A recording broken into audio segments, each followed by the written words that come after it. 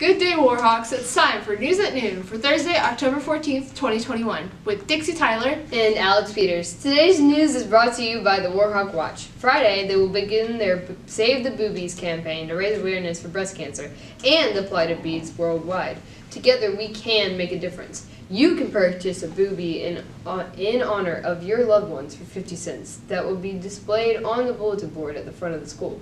That money, as well as any donation that you would like to give, will be passed on to our local Dale County Relay for Life. Ask a member of Warhawk Watch staff to purchase one. Parents and alumni can purchase beads from the front office. ACT Work Keys has been moved to next Tuesday, so most seniors don't have an excuse to miss the bands of 1 through during 7th period. Tonight, there will be a football game away at Northside Methodist in Dothan. The game will take place in the city of Dothan's fields. Tickets are only available through GoFan, so make arrangements accordingly. Volleyball will travel to their area tournament tonight as well. Good luck to our senior ladies in their final high school volleyball tournament. They are Candace Buckhalter, Gabby Wilson, and Mariah Thomas. School will still be in session on Friday, so make sure you are present. Troy Music Honor Society will meet Friday during homeroom to vote for officers and make preparations for induction. Teachers, a list of participating students will be sent to your email. Girls basketball tryouts are ongoing this week. The Lady Hawks want to see you play for the glory of the Hawk. See Coach Waller for details. Boys basketball tryouts are also ongoing. The boys field 3 different basketball teams, so there is absolutely a place for you. See Coach Jones for details. Next week begins Free College Application Week. Students will be working with the guidance department to complete applications and submit them for free. ESCC will be on campus on Wednesday to assist you in completing your FAFSA. Seniors, talk with your parents and get your tax info ready. Parents, Ms. Virgil and the guidance department have set up a parent night for students completing the federal application for student aid. The event will take place Tuesday night, the 19th of October. They request that you sign up for a time so the event can be as efficient as possible. We have posted a QR code to remind Facebook and school site. Anyone confused on how to use that QR code can call Ms. Woodham in the front office for assistance. The event is free. We recommend that you bring your social security number and tax information. Teachers are encouraged to display their favorite colleges and universities right on the door for Free College Application Week. The winning teacher with the most creative door gets a shirt. Doors will be judged next Friday by semi-celebrity judge. FFA is still accepting new members. Membership costs $12. They already are planning the yearly trip to Moultrie. You might want to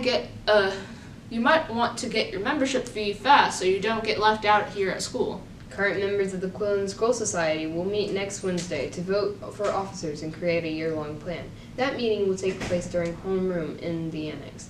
A list of students will be sent out next week. Jazz band tryouts for any students, even if you're not in band, are on Tuesday. That group meets after school every Tuesday and visits jazz festivals around the Southeast. See Helena or Mr. Nichols for more information. The band Before Christmas is making their list of players and checking it twice. Current director Gabrielle Scott is your contact person.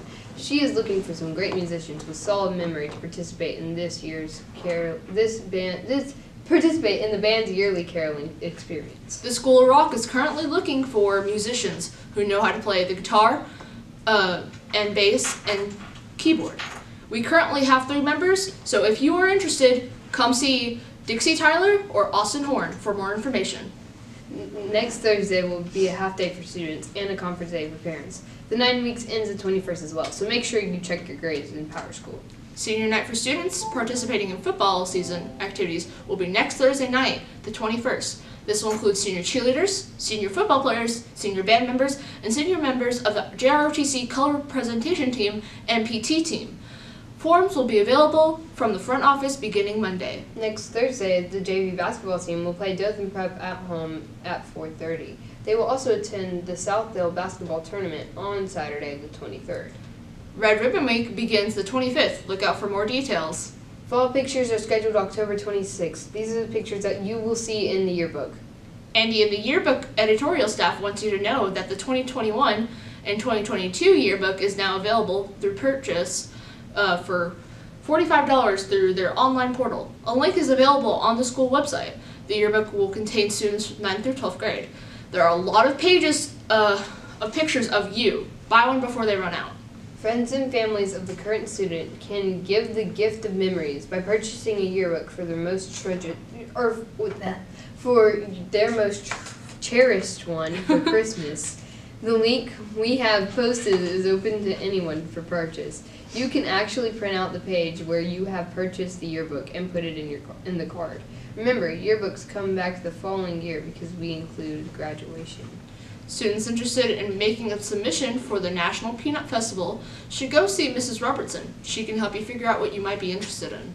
Tomorrow's breakfast is breakfast bites, pear halves, assorted juice, and milk. Tomorrow's lunch is grab and go, ham and cheese, carrots, ranch, fresh fruit, Lay's regular chips, banana, and milk.